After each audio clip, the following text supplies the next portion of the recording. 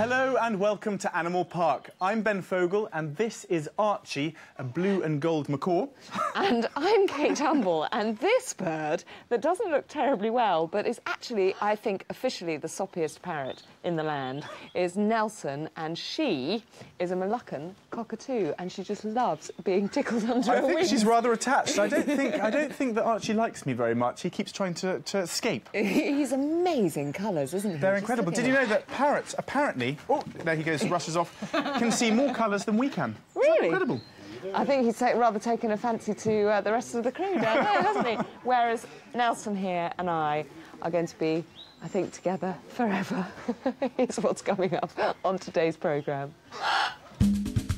Out in Africa, the keepers from Longleat take part in a mission to save a giant bull elephant. The stuff of nightmares is waiting for us in Pet's Corner. And how on earth do you persuade a reluctant lion into a travel cage?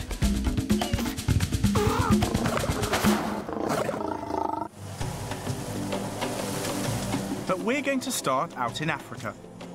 Last month, I flew out to Kenya with 5 of the keepers from the safari park to see how many of the animals they look after live in the wild.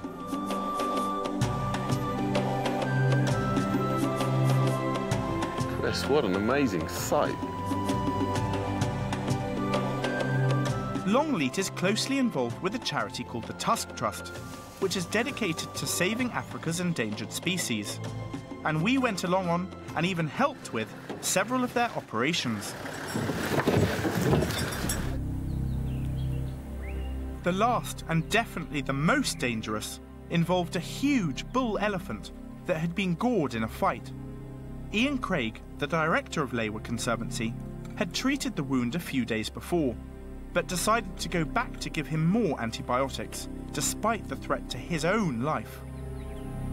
The danger is obviously, if it's in a herd, it's the other animals coming. When you fire that dart, there's obviously a bit of noise.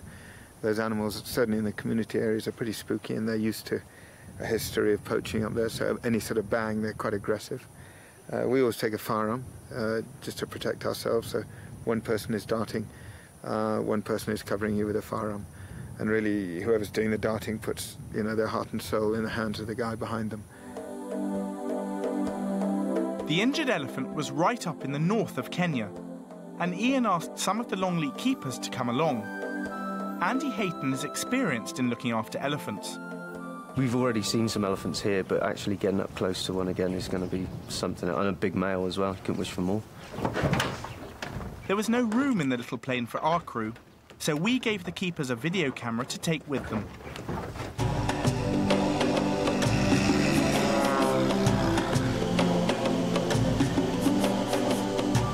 It's a measure of Ian's commitment to saving wild species that he'll fly up the country, drive out into the bush, and then walk 6 kilometres into the middle of nowhere to help just one animal.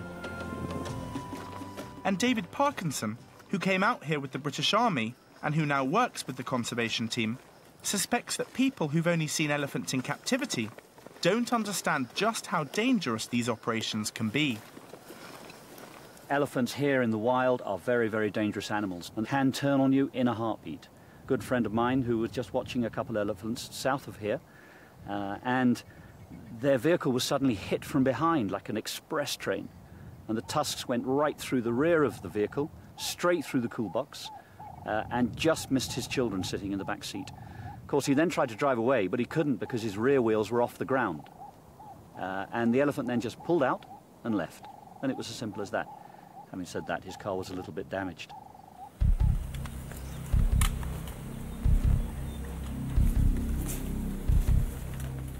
Guided by local trackers, Ian finds the wounded bull deep in the bush. The injury to his leg is infected, and he'll die without a jumbo-sized dose of antibiotics. But first they'll have to knock him out with a sedative dart. Unlike a rifle, a dart gun isn't powerful enough to fire through the bush, so you have to get a clear shot from close range. Sometimes that's down to, 10 or 15 metres. So yeah, that's where it can go wrong. You get a charge, you haven't got a lot of room to run away. Should be about to go down. Despite the very real personal risks, Ian successfully darts the bull and moves in to treat him. The growling noise is coming from the elephant. He's semi-conscious, and they have been known to come round without any warning.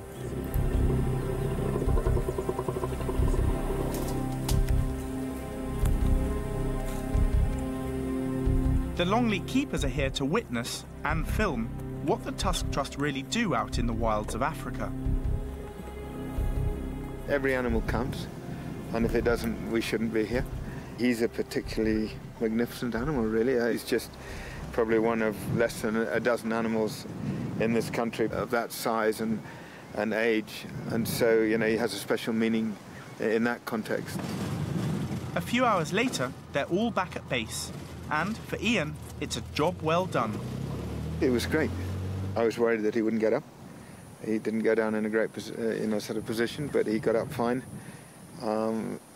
He's got a real chance. I'd give him 40% chance of a total recovery. So I'm pleased with it. It's been a long, hot, hard day's work. But for the keepers from Longleat, it's been a very worthwhile experience. It's seeing what the money that gets poured into these kind of places, what it gets used for, and to see it actually being sort of hands-on, hopefully saving an elephant of those proportions. I mean, it's an amazing thing to see. If these guys hadn't have intervened, he would have died. You know, he's not through it yet, but with no intervention, that elephant would have died. And for a fantastic animal like that, I mean, but watching these guys actually get hands-on and they're, saving wildlife. Sounds corny, but they're doing something. It's nice to be involved. Everything possible had been done to help the great bull, but he was badly injured, and nature has to take its course. In the end, he couldn't overcome the infection, and a few days later, he died. But the keepers learned an enormous amount while they were in Kenya and brought that knowledge back to the safari park to help them look after their animals here in the most natural way possible. I've caught up with Mark Tye and Andy Hayton in the appropriate setting of the East African Reserve. Well, it really does look like you both had the most fantastic time in Africa, and seeing that elephant must have been amazing, wasn't it? Yeah, it was a seriously awesome day. Everything we did that day was just out of this world. Couldn't believe it. And what about seeing animals that you both know well? You've both worked with animals for a very long time, but suddenly you're seeing them in their wild environment. Is it very different? I think, yeah, it is. Obviously we're used to having fences around here, and animals sort of contained, if you like, or even though they've got sort of large areas. But when you see that they can walk for hundreds of miles, that's just something a bit different. These guys are captive, those are wild. They're completely different sides of the coin. But our animals exhibit behaviour that the animals out there do, which is a good thing. So there were similarities, you saw that? Yeah, I mean, our animals are living as naturally as we possibly can here because they're exhibiting natural behaviour. Did you learn anything when you were out there? I mean, was there anything particular that you've taken away from that experience? Yeah, I won't go back. Badly. I can see where the money goes. Yeah. We probably had... The guys who went on that trip saw how Tusk and Labour use money. We actually saw it costs X amount of money to get a plane in the air. It costs X amount of money to buy a pickup to get you however far. It costs X amount of money to look after these guys, the trackers, who are just absolutely unbelievable. So you see where the money from Tusk and how Labour spend it. So, yeah, they're doing good stuff, and they're trying to save the elephant. Unfortunately, the elephant died, which is a real shame, but we've heard since then that they've actually found one out there that's as big as him. Wow. So, and they didn't know that he was there, so I have 2 elephants out there that size, and nobody knew. It's amazing. Phenomenal. Well, I'm really, really pleased you had such a great time. Well, quite pleased. You're very lucky, but thank you very much for doing some beautiful films for us. Now all the keepers are back at work, and up in lion country, that means stirring the gene pool. Mafui has been in charge of his pride for 8 years now, and to prevent inbreeding, the keepers want to bring in a new male. In the wild, Mafui would have been killed or driven out by a younger male already, but he's going to be retired with some of his older lionesses. His son, Kumali, isn't old enough to take over the pride, so he's moving to a zoo by a theme park in Yorkshire. Zazie is also going there, accompanied by her 2 daughters, Stumpy and Nala. Not long back from watching lions in Africa, Head Warden Keith Harris has a good understanding of how they behave. In the wild, males will go into a pride and they will either kick out or kill the existing males. So although these are in captivity, that nature is still in them. They will still do exactly the same as a wild lion. So we have to be very careful how we approach these problems. Keith knows what has to be done to keep a pride in balance, but that doesn't make it any easier to let lions go. We've seen them every day, and you do get attached to them. But, you know, on the wider scheme of things, we know that to try and do it any other way would result in these getting killed, which is what, you know, we really would not like to happen. It's, you know, always sad to see our animals go off, but we know they're going to a good home. And the next thing is tomorrow is the loading of. It's even harder for Head of Section Brian Kent. He's been looking after the lions here for nearly 20 years now, but he'll never get used to losing cubs who were born here. The cubs are about 17 weeks old now. They're getting on fine. They're eating plenty of meat, seem to be quite settled down. Mother, she was quite aggressive when she first came in here. When the cubs were born, you know, obviously it's understandable, she's going to protect the cubs. But she has quietened down quite a fair bit now, which is a nice thing. You know, obviously going to miss them because you got so used to them. But at the end of the day, you know, it's better for them and it'd be better for the pride. Kumali will be greatly missed too. Less than 2 years ago, he was a tiny cub without a care in the world. Brian has seen him mature into a fine young male, almost ready to lead a pride of his own. But it can't be here. Kumali, yeah, he's a great little lion. I mean, he's just coming out of himself now. It will be a loss, because he's a good-looking lion and he's got a great character. So we'll be ashamed to miss him, you know, see him go. Everything is in place for the move. In just 12 hours' time, these lions will have to be enticed into crates for the 400-mile journey to their new home. We'll be back to see what happens.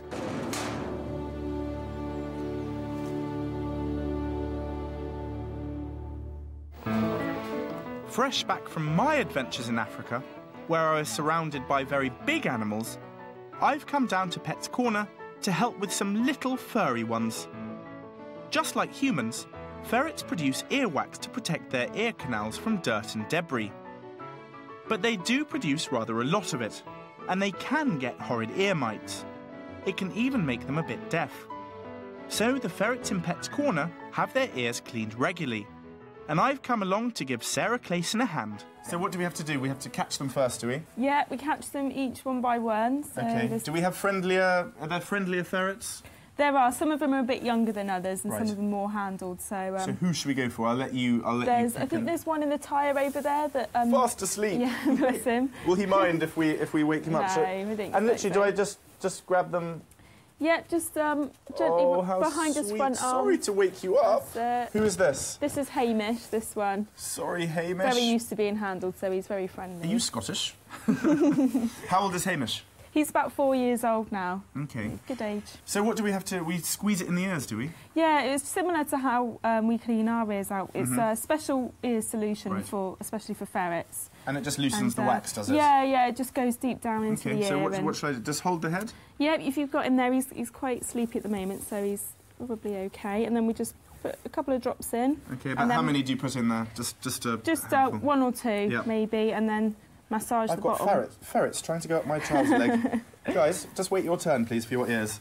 Okay, so we're going to do the other side now. Yeah. Shall I just hold the head? Good, Hamish. Oh, there's one behind me as well. They're very wriggly little things, aren't they? They are very just wait your rascally, turn, very inquisitive, so they like to see what's going on.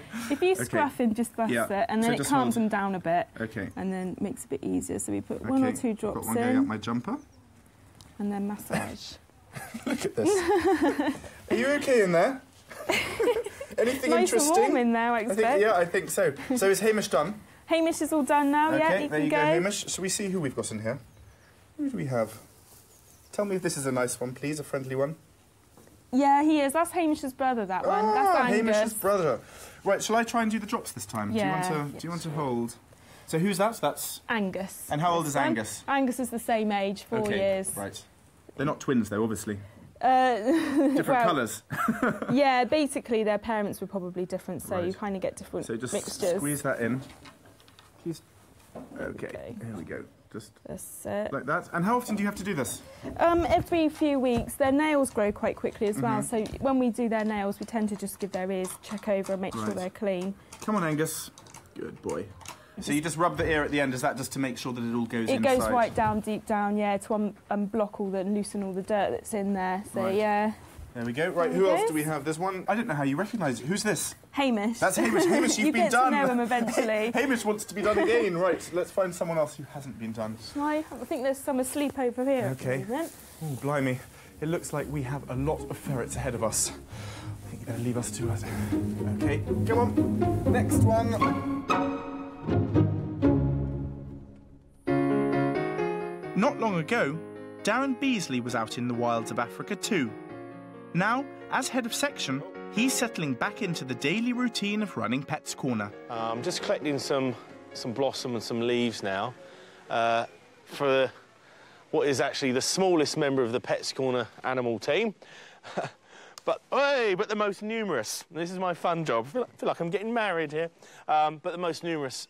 We have a huge colony of leafcutter ants in Pets Corner. And they're amazing creatures. They've been on the planet for thousands of years, and I can safely say they were the first ever farmers on the planet, and this is for them. And I've got to go and feed it to them because they get through a huge amount. It's a huge colony. I mean, there's millions of them in there. The ant colony is highly organised. First, the scouts search out food. Then the leafcutters move in, while the soldier ants keep watch. It's very popular with all our visitors that we've got around today. They come in and they see the ants following the trail, but they are carrying the green leaf, they're carrying the pink blossom, and there's an interesting fact we put on our window here for them to, because it's hard to explain because you've really got to look, that if an ant was the same size as you, it could carry 200 kilograms, I mean, that's a huge weight, for over 30 miles at 15 miles an hour. Now, you imagine that. You see these big butch marine soldiers carrying their bergens and their knapsacks. They're pussycats compared to these guys. These are the strong creatures. To get a closer look at the amazing world of these tiny creatures, wildlife cameraman Jonathan Watts has brought an endoscope camera, which is normally used for keyhole surgery. It gives us a wide-angle view from really close up, and it gives you some idea of how big the ants are. It gives you a really nice feel. Shall I open this up and have a look? Yeah, let's see if we can get a... Whoops. See if we can get a picture and move that in. Oh, they're active. I've actually seen these in Costa Rica. They're amazing. Yeah. In the rainforests, and they'll go all the way up the trees, all the way up into the canopy, and all the way down to the bottom into the nest. And there can be small bushes or other things down at ground level, and yet they're going all the way to the top. Huge amount of energy used because they presumably want those particular leaves. Yeah. To get the very best pictures, Jonathan experiments with different cameras and often builds a special rig. The results are high-tech, but the rig doesn't have to be. What I'm doing is using a miniature camera, which is actually just stuck on the end of this focusing slide with a piece of blue tack. It's a little bit crude, but as you can see, you can get right in close.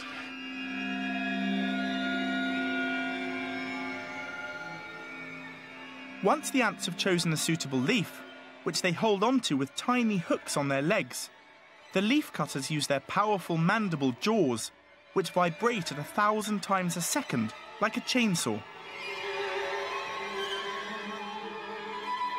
They then carry the leaf in a ridge on their heads and follow a scent trail back to the nest.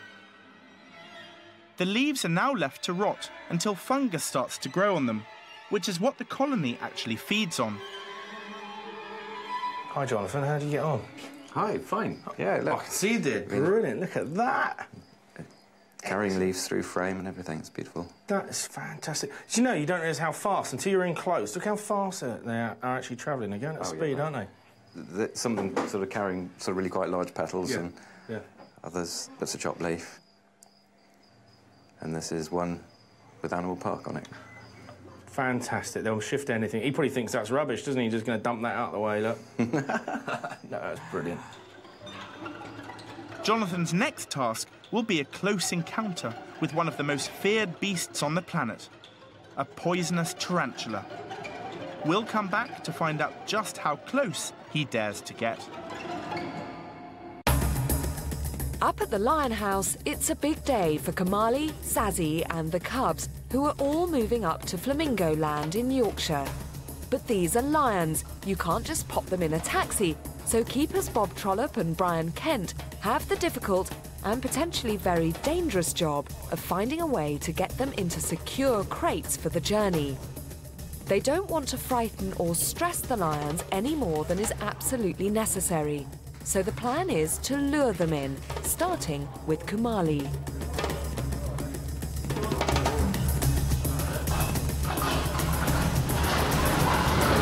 That's part one. That's easy. We've managed to get Kamali into the back tunnel. And what we're going to do now is bring a box in and hopefully coax him back in. Bob and Brian are experienced lion handlers, and they know that it's times like this, moving lions, that are the most dangerous. You've got to keep checking that everything is safely done, everything's locked. You haven't missed anything, because, you know, you don't want to make a mistake, get someone injured. So, you know, you've really got to be careful. The Yorkshire keepers have sent their own crates down, and not surprisingly, they don't fit very well here. Ready? As you can see, it's not flush to the wall because of the handles, so we've got gaps already. But if you wanted to try and squeeze through there, you try his hardest. It's surprising the amount of strength that an animal, especially if it's slightly frightened, can have. Craig's come up with an idea. Put these doors of ours on the side here, so it's blocked the gap off a bit, as you can see. It's a bit more safer now. So Craig's going to have to sit out there very quiet while I go around there and move Kamali into this area and hopefully give Brian a shout and he'll open the slide up and Kamali will rush in. Easy.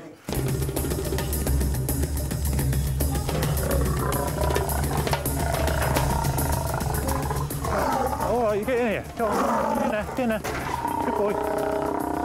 Come on, get in there. Come on, mate. Come on. Here. Hey. Come on, get in there. It might pay if you just open it up, see if it goes in. Look, you can go back in there. Go on. Good boy, good boy. OK, lower it. Come on, his tail, go on, Craig. That's it. Perfect, eh? Let's just hope that it works on all of them. So that's one down and 3 to go. But Zazie has cubs and a mother's instincts. Zazie's a little bit stressed because she's been watching what's going on, obviously knows something's up. She's obviously a little bit concerned, more so for the safety of her cubs, which is, you know, admirable and understandable.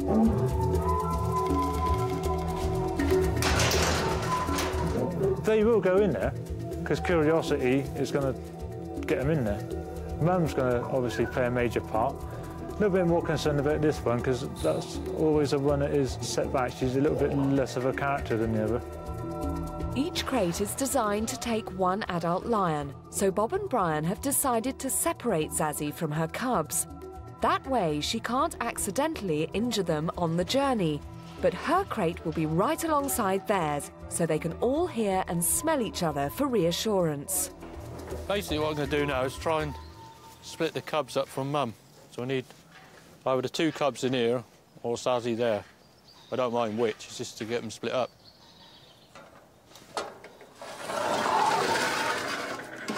Oop.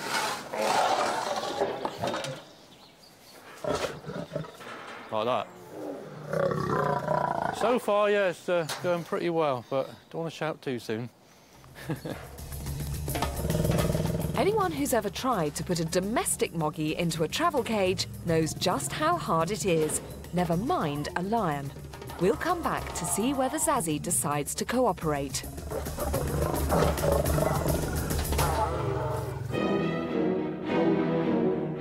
At Pet's Corner, specialist cameraman Jonathan Watts is ready to tackle another mini beast. Over the last 20 years, he's filmed wildlife all around the world and has had more than his share of hair-raising experiences. I think probably one of the scariest moments was filming a cobra in the desert, and I was on a longish lens, and I'd got it coming towards me, going like this from side to side, and I thought, okay, very nice shot. Now I'll let it go out through the bottom of the frame, and as its tail went out through the bottom of the frame, I felt it go up my trouser leg. So I remained absolutely still, and it was absolutely fine.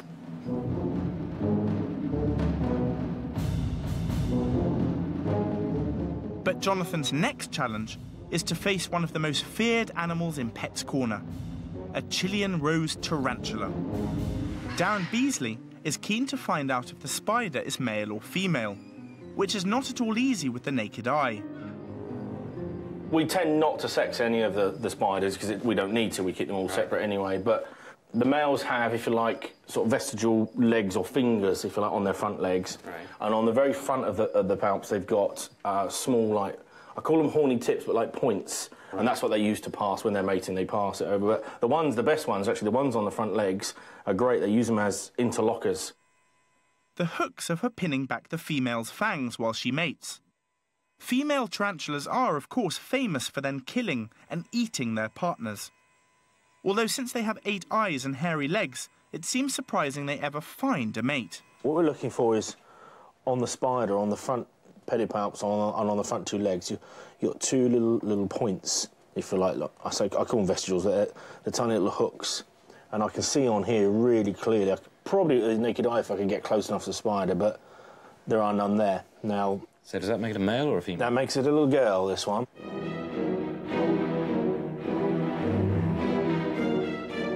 Unlike the less fortunate males, female tarantulas have been known to live for up to 30 years. In the wild, they're nocturnal hunters, who live mainly on insects. Despite all their eyes, tarantulas don't see very well, and rely on picking up vibrations with their leg hairs to find their prey, which they then inject with enough poison to kill a small lizard. Darren feeds them crickets twice a week. I'll just offer her a cricket, but this is a 1,000,000 chance. If we could see her eating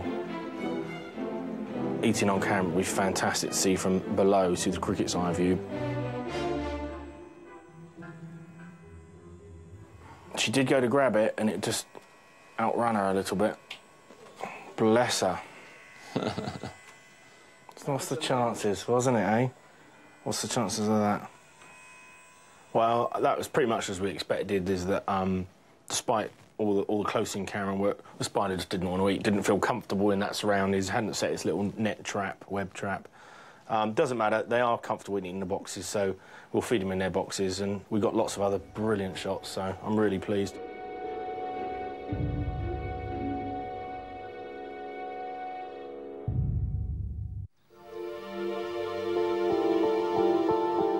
The newest arrivals in the safari park are some African bongos, and they're looked after by Head of Section Tim Yo, not long returned from Kenya himself.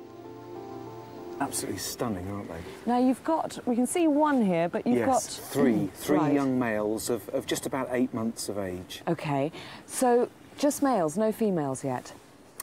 Yeah, it's our first time here at the park to keep these animals, and it really is a situation where we're going to see how we get on. Yeah. You know, if they suit the management regime here, then I think, you know, certainly steps are going to be taken to hopefully, you know, start a breeding programme here. Oh, that would be fantastic. I mean, are they endangered in the wild? They're from Africa, aren't they?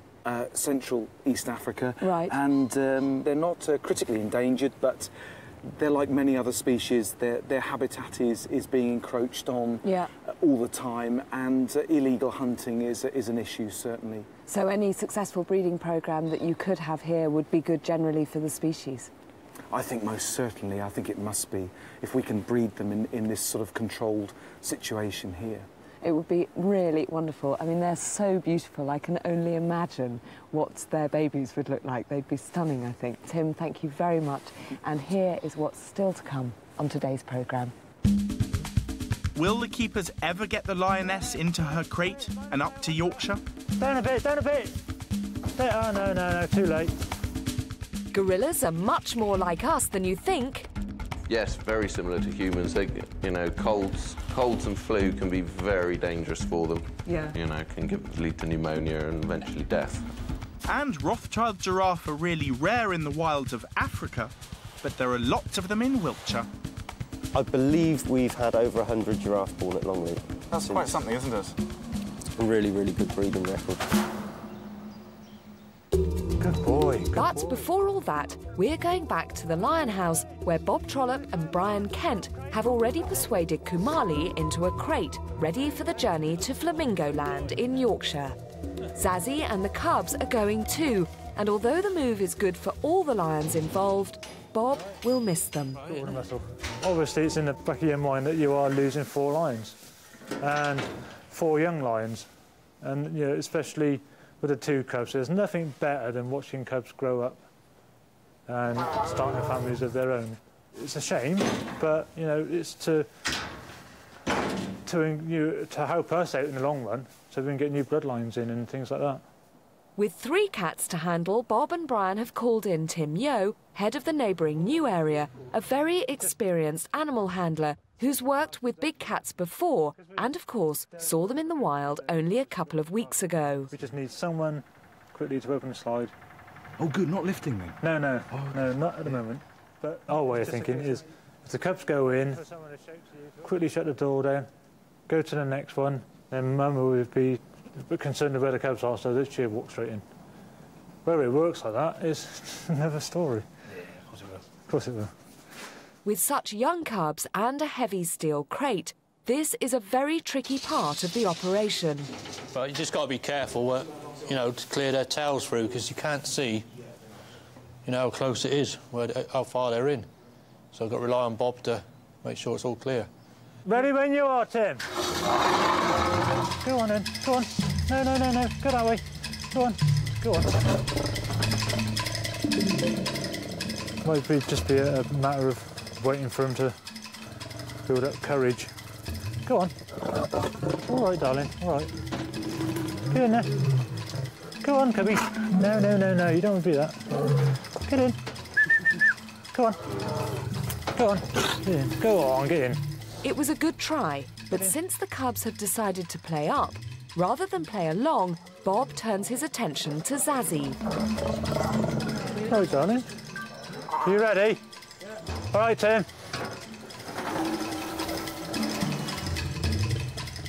Go on, girl. Go on. Good girl. Good girl. She's looking. Half it. Oh, no. Obviously, she knows it's a trap. She's not that stupid to realise it isn't. Go on. Good girl. Go on then. Shut it. Mind the tail. Down a bit. Oh, no, too late. Up. So near, and yet so far. If they had to, the keepers could sedate Zazie, but animals can die under anaesthetic, so they won't even consider it until they've run out of other ideas. This is the old funnel trick. What's the funnel trick then? Well, hopefully, because, it might not work, I might make myself look away. what I'm going to do is I'm going to blow down here, and it's going to be something that she isn't familiar with.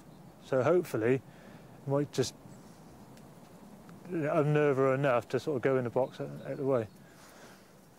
But it's, you know, it's just another thing to try, isn't it? All right. Wait, Saz.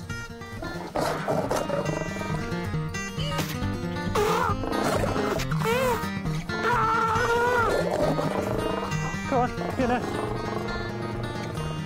That obviously isn't going to work. Let's try it on the cubbies. Go on. Go on. Look, what's this?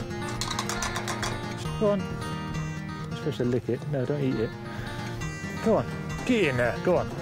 Just going to try and sway them with the broom handle.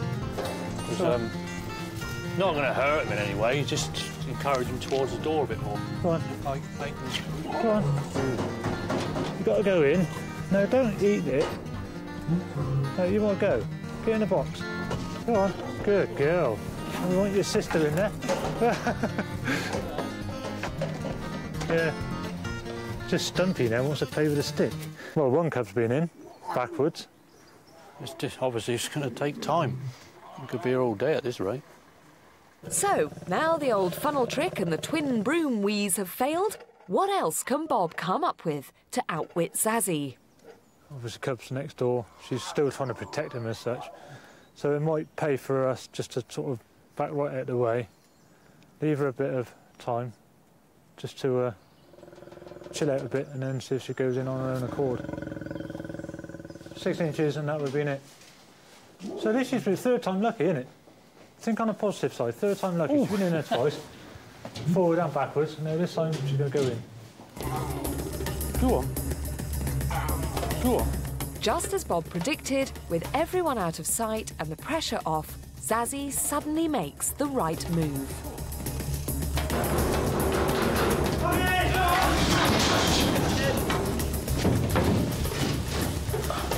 Oh, that's down. Zazzy's in. Main thing is now is to put the padlock on, then go for the cubs. Close it! Close it! Down! Now their mum's inside, the cubs are quick to follow. Job done. Cubs are in.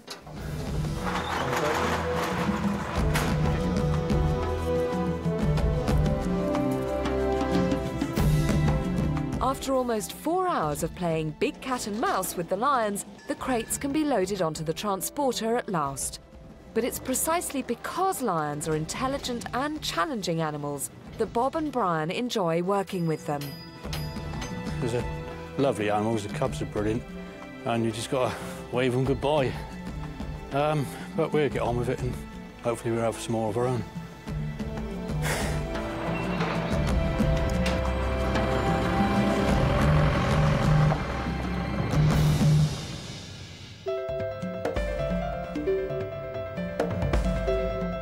There are babies being born all the time somewhere in the safari park. And while the head of the giraffery, Andy Hayton, was watching wild ones out in Kenya, 2 baby giraffes were born here, and he's keen to show them off. So, Andy, who are we going to see today? Eliza and Ella, the two baby giraffes. Presumably here? Yep. So, which is which? Ella's the darker one on the right-hand side. Right next to the tree? Yep. And Eliza's up there with Ella's mum, Jemima. So how old are they now? They were born last summer, so about 8-9 months old now. They're already incredibly tall. Have you any idea of their height? No, they must be 7.5 foot. They're coming on. And I have to ask, when a giraffe is born, how tall are they, and how do they come out of their mothers? Mums actually give birth standing up, and they're about 6 foot tall when they're born. So the babies hit the ground. So it's quite a drop, really? Yeah, I mean, the head and neck's invariably out, so the head doesn't have that far to fall. And it's not a huge crash as you'd think it was. They do actually land quite gently, but it's a kind of a stimulation thing. When they hit the ground, it stimulates them to breathe and kind of get going. So it's all designed to work. And obviously popular with the visitors, with all the cars that are around us now. Yeah, all the baby animals are always popular. You get some small animals out of course, and the people love it.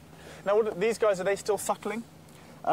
Jolly's actually weaned Eliza now. And you say is Jolly around? That's one of their mums, Jolly's at the far end of the park. She's one of these. So she's abandoned. She's given up already. Yeah, she does her little bit, and that's it. Fend for yourself kind of thing. Jemima's a first-time mum, so she's a little bit softer. So and is that Jemima over there? That's Jemima there, which is another one of Jolly's daughters as well. So, oh right. So you've got generation after generation here. Yeah, Ella is Eliza's niece, and Ella is Jolly's granddaughter. So it's nice. Again, the visitors like it when you start getting this family thing working.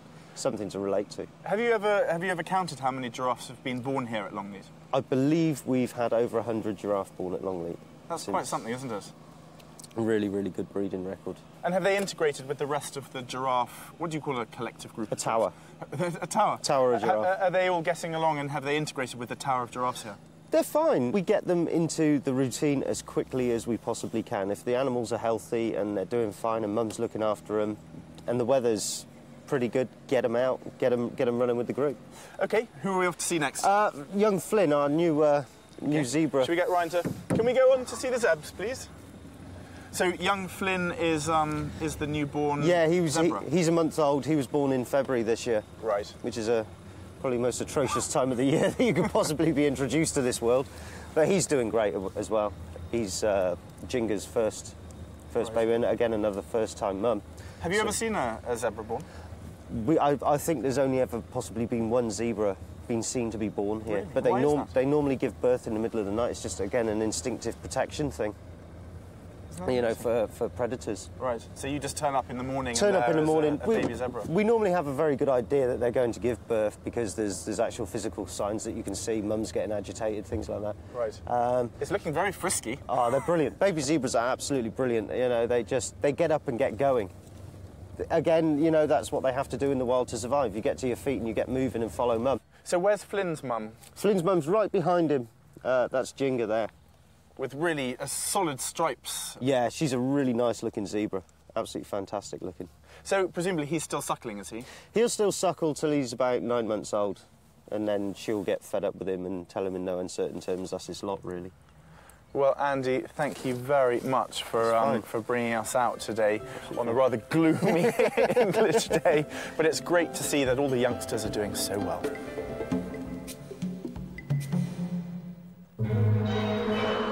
The lions from the safari park are safely on their way to their new home at Flamingo Land in North Yorkshire, where they haven't had lions for more than 2 years now. They've been building a new £1.5 million lion enclosure, and Kamali, Zazie, Stumpy and Nala are the first of up to 20 lions to move in. Dean Cross will be looking after them. Right, so here we are in the new indoor quarters at Flamingo Land for the lions. And we've built this over the winter, and you can see it's quite an impressive structure. So we're hoping to get them in here in the next week or so, and see how it goes, really. See various things we've got from. We've got an extremely large scratching pole, which is, a lot of that's cosmetic, but they will actually use it. We've got a large tree in here, plenty of slopes for them to come up. The lions will have the run of this impressive indoor house, which has a public viewing gallery, as well as a 2-acre outdoor paddock, complete with pool. So here we are coming up to the third level, which the cats have access to. And you can see they're at window height, so they can view out everywhere and see all the things that are around them. You see, we've still got a little bit of construction work to do here, but we should have that done in 3 weeks, we're estimating. The more you can put in, the more enriching it is for them. And with that, we've just taken care of everything we can think of, really. There's anything in there from different textures and substrates and, you know, things to rub against. There'll be lots of smells and different things. So it's just a whole environment we've set up for them, really. After a 6-hour drive, the new lions arrive at last, and the Flamingo Land team gets straight on with the unloading. They don't want to keep the big cats cooped up any longer than necessary. Longleat's head warden, Keith Harris, has travelled with the lions, and local vet, Matthew Brash, is standing by to check on their health. And have somebody... I go for shut that, and we have that one open with somebody on that gate there. Well, I want to make sure that they haven't injured themselves in transit. Now, to be fair, the boxes are designed, the likelihood is tiny, but you just never know, really. And then also, of course, when they come out, they're into a strange environment, and they could just do something really stupid. So that's the other reason. I'm a bit like being an umbrella here, really. You know, I'm here just in case something does happen. This door here. The cubs are the first to be unloaded, followed by Zazie. It's been a long and tiring day for her, so everyone's hoping that she won't be in a bad mood. She's just sat in there quiet. She's just looking, and as you expect, that, you know, she's slightly nervous at the new surroundings. She can't see the youngsters, which are up the other end at the moment. But it's one of those things, just give her time, even if you've got to walk away and leave her for a while. Yeah, she's stood up. She's out. No, she's not out. She's just thinking about it. OK, she's out. OK? And down.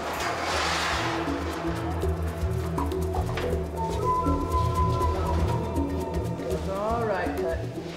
She's out. She's back with the cubs, and hopefully they'll all quickly settle into their new home. Through a system of doors, they've got a huge indoor enclosure. It's probably one of the biggest I've seen of a zoo. And then the outdoor enclosure is absolutely massive. So it's going to be like home from home once they get settled. But it's going to be a slow process of them getting used to it. And, you can just hear her in the background just telling people off. But she's just gone back with the cubs now, and she'll... you know, once we've finished unloading the mail, they'll be left quiet for the night, and then we'll see how they are in the morning. It's gone really well. They've come out very quietly, got the cubs out first down to the far corner, got Mum in with them. She's nice there. She's protecting them. She spotted the vet a mile off, well, immediately went for me, so she's not daft. She knows the vets. And we're just quietly waiting for the mail to come out. So it's gone very smoothly. He seems to be too comfortable in his beautiful crate, and he's the wrong way around, so I'm sure he will come out shortly. But the female's now starting to call him, so hopefully he'll get his skates on in a minute. While Zazie is content to guard her cubs, Kamali, as a male, will want to check everything out. For now, he's best left on his own, but we'll come back to see how they're all getting on in the morning.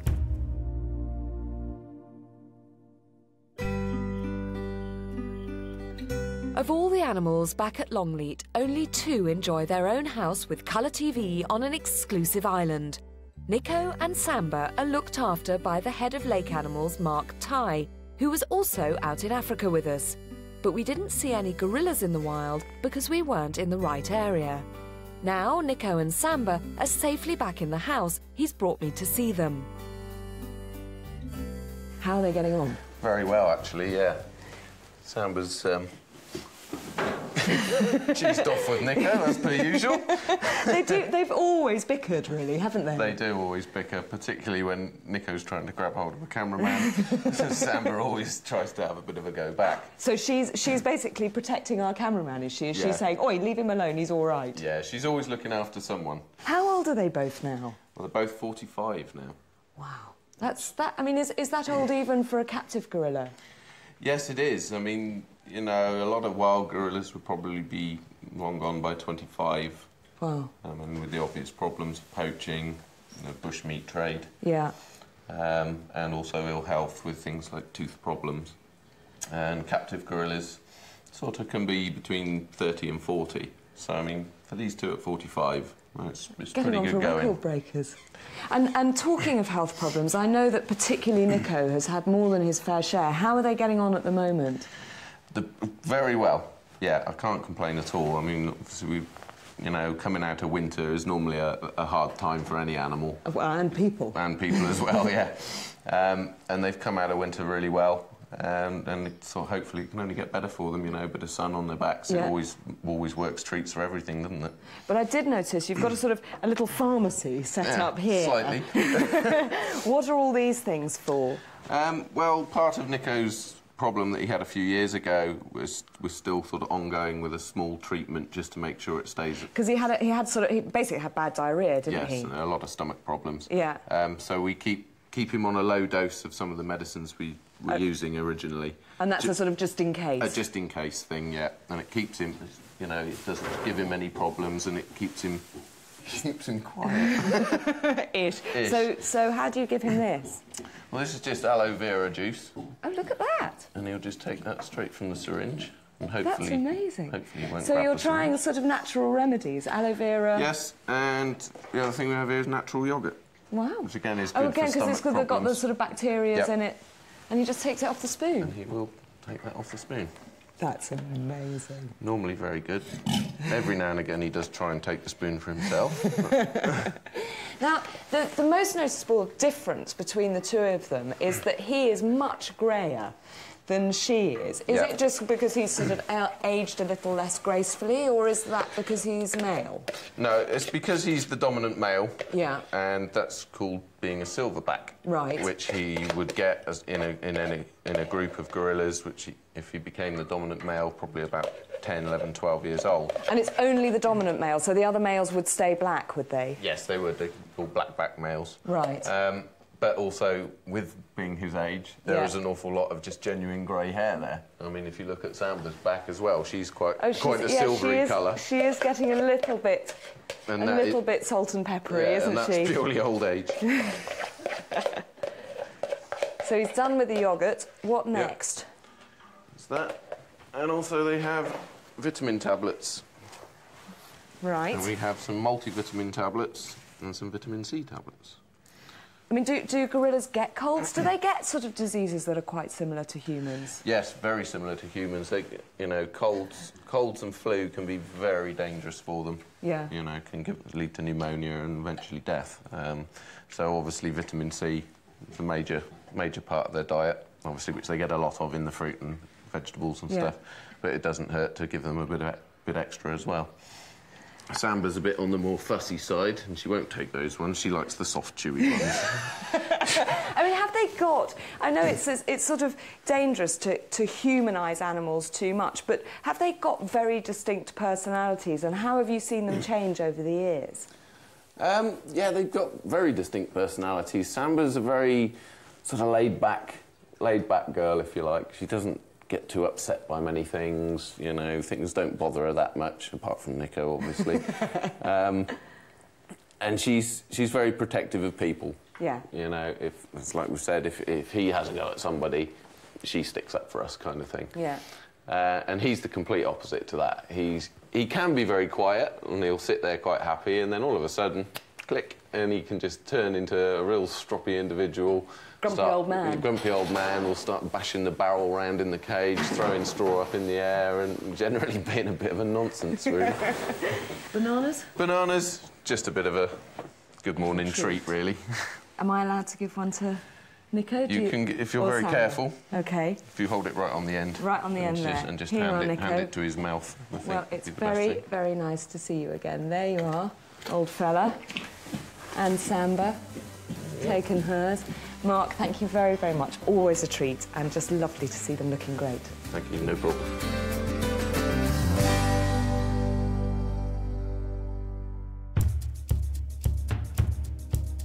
Back up in Yorkshire, the 4 lions who've come from Longleat are waking up in their new home for the first time, and keeper Dean Cross has come to see how they're getting on. Hello then, how are you doing, eh? They're settling quite well. Obviously they're quiet, so that's not unusual when you move cats. But they ate well last night, so I'm not too worried about them.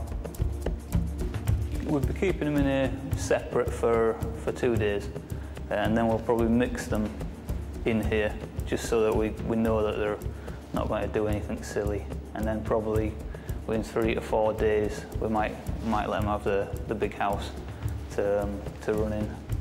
This male is not related to the female. These are actually his cubs, so we have to be a bit careful that he doesn't get startled and maybe hurt one of them, because they are actually quite boisterous, these 2 little cubs. So that's the reason why we're just trying to look after the cubs, really, and make sure nothing happens to them.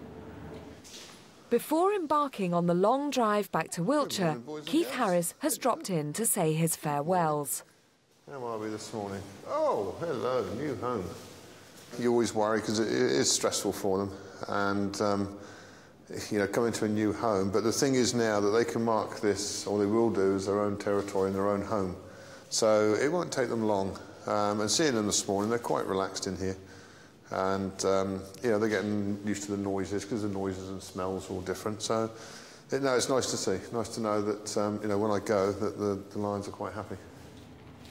You always feel, you know, animals leaving, and for the staff, obviously, you know, they've known the cubs since they were tiny. But again, knowing that they're coming to a new home, and it's the reasons why, you know, that it's going to improve everybody's life at the end of the day. That's the main thing. You know, this is set up now as a small breeding group, which can grow quite quickly to quite a larger group. So all round, it's an improvement, and I think that's the way we just got to keep thinking about it.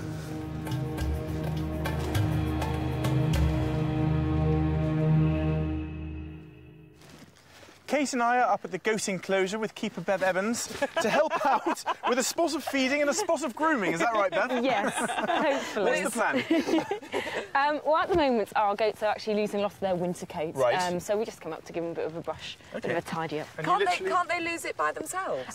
They do. They'll rub along the fence lines and it does come out, but they just look really scruffy. So we're just giving them a helping hand by brushing them, yes. OK, well, do you want to carry on feeding and OK, why don't I'll brush? that's a fair plan. Now, this looks quite hard, Bev, this plastic brush. Is it all right? No, it's perfectly fine. It bends quite a bit, and it just does the job. It really gets just brush down like that, right. Exactly as you would a horse or a dog or just something. go with the, you know... It's very ungrateful. Actually, I'm going to try this one. That's good. Poppadom. Oh, no, Poppadom doesn't like it either. Come on, Ben, you're not doing a very good wrangling Let me see if I... Shall I have a go? Here we are. Here we are. Look, this is like brushing my own hair. Then we can hold Poppadom in place. Oh, well done. Now, would Poppadom, once he or she... He has shed his entire coat, will he be short-haired like the others? No, not at all. What we're actually getting though is this really woolly kind of cotton wool kind of winter coat. Oh, right. And that's all that's coming out at the moment. So he'll still be a long-haired He'll still be a long-haired goat, yes. In the summer. Well, I think we need to hurry up because I'm really being mobbed here. OK, well, we'll carry on here. Sadly, that's all we've got time for today. But here's what's coming up on the next Animal Park. The new lion's feeling frisky, but will the girls fall for his charms or go for his throat? They could work as a team and give him a bit of a pasting.